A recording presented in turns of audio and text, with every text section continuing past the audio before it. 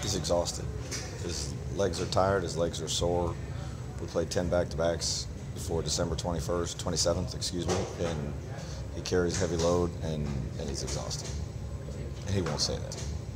Somebody who has been around him as long as I have, it looks to me, that he's banged up and he's just played too many minutes, and it's just what we've had to do. I don't have a lot of other options. There's nothing else you can really do at this point, is there?